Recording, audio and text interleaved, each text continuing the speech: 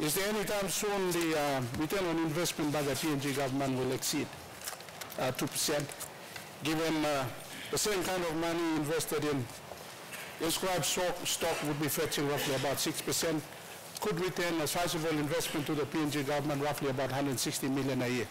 Actually negotiated this exchangeable bond.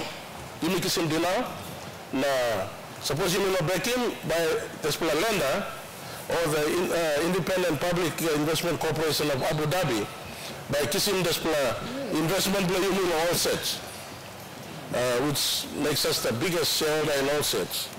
So on the strength of Ipbc itself, this loan was taken out on the Ipbc assets, on the strength of the all sets investment, plus the investment on PNG LNG project. So an amount of about 1.6 billion was loaned from Ipic of Abu Dhabi, and then some increased Kenlong because project cost them I think that's the total debt now stands at about 1.7 billion US dollars. So cabinet, Mr. Speaker,